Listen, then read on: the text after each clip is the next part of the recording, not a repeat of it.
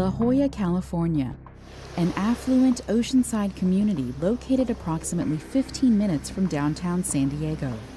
Tia Quick, a deputy district attorney in the San Diego County Prosecutor's Office, has enjoyed all that the area has to offer, both personally and professionally. However, all of that changed one Saturday morning while she was in her car running errands. I was crossing a busy intersection on a Saturday morning, getting ready to go to the mall and take my dog for a walk when a man ran a red light. As it turned out, Tia had suffered a back injury, specifically a sacroiliac joint injury. The problem is, this type of injury is so poorly understood, it took her a few years to get the correct diagnosis. The sacroiliac joint is not an easy joint to diagnose as a source of pain.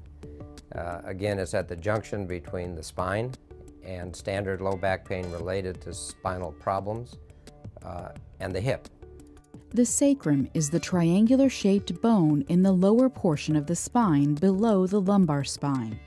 The sacroiliac joints are formed by the connection of the sacrum and the right and left iliac bones.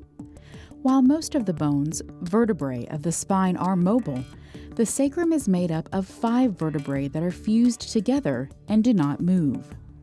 The sacroiliac joints are essentially up and down joints that hold the pelvis to the sacrum the lower part of the spinal column.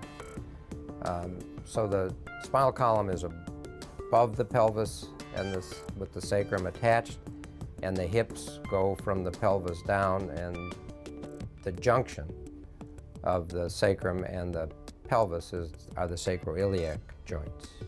The SI joints have a cartilage layer covering the bone. The cartilage allows for some movement and acts as a shock absorber between the bones. When this cartilage is damaged or worn away, the bones begin to rub on each other and degeneration occurs. This is the most common cause of SI joint pain. Degeneration occurs commonly in the SI joints, just as it does in other weight-bearing joints of the body. Other disorders that can also cause inflammation in the SI joints include gout, rheumatoid arthritis, psoriasis, arthritis, and ankylosing spondylitis.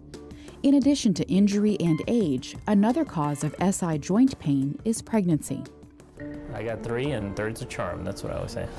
During pregnancy, hormones are released in the woman's body that allow ligaments to relax. This prepares the body for childbirth. So these are your x-rays, the most recent ones we have, yeah, and so you can see the 3 implants. Sarah Hangartner, also of San Diego, is currently a home health aide. She began experiencing back pain 20 years ago when she delivered the first of her 5 children. It probably started when I had kids, and it just deteriorated over years. It wasn't too bad as long as I was working in the office, but once it did interfere with family life, doing things, walking. It got to the point where I'd have to take 2 trips to the grocery store because I couldn't walk the whole thing. You were on some really heavy-duty meds, as I remember. It finally forced her to leave her job as an office manager after having worked nearly 40 years. I wasn't ready to retire, but I felt like my body was. Even after Sarah retired, it took a long time before she finally got the correct diagnosis. They put me through so many tests and so many trial and errors and physical therapy and different pain meds, and finally they took an MRI and found out that I did have SI joint. Tia's pain also forced her to take a leave of absence from her job, and she had to stop going out dancing with her friends while she sought the proper treatment. After that, we moved on to some more intensive treatments, injections and radiofrequency ablation, and then we attempted massage therapy, more physical therapy, more injections. It kind of took us down a 2-year road. There's a plethora of treatments, but often non-specific for sacroiliac joint-related pain. So again, I go back to trying to diagnose it right. Dr. Garfin says treatments range from physical therapy to medications, injections, and finally surgery.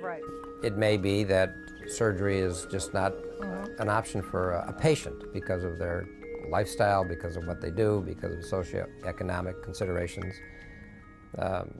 It could be pills and therapy is all they need or all they want to choose or should choose. But it's really a combined effort. It's not a doctor telling a patient what to do. Of course, whatever treatment a patient selects should be a decision that is undertaken after a thorough and open discussion between the patient and the physician. Tia and Sarah both opted for surgery as their pain increased and their quality of life decreased. Since the non-operative course wasn't long-lasting in her, a surgical solution, which is more of a permanent fix, was the answer. One of the newer forms of surgery is called sacroiliac joint fusion. Sacroiliac joint fusion is done when the patient has failed non-surgical treatments of the sacroiliac joint. This surgery is minimally invasive, and the implants are put in from the side through the joint into the sacrum. There are some implants that are triangular shaped. They're probably the most commonly used, inserted through a small incision over the buttock, more on the outside, and with X-ray control, drive them from the ilium, which is the outside of the pelvis, across the joint itself and into the sacrum. And that leads to stabilization of the joint. The surgery is performed under general anesthesia and usually involves a one-day hospital stay. As with any surgery, there is a risk of infection, and the recovery takes generally 6 to 8 weeks. They give relatively immediate strength and stability. It's a small incision, there's almost no blood loss. The patients go home in a day or two, they're weight bearing, walking on it in, I'm sure some patients do it early, we recommend 2 to 3 weeks. And they're over the operation pretty quick. Okay, well, I'm hoping to get a majority of my life back. Get back to the dancing, get back to the socializing. Yes, we're planning a trip to France and maybe Italy this summer. The joint is narrowing down. It's already healed, fused across here. It's fuzzy, which is fusing there. It looks just great.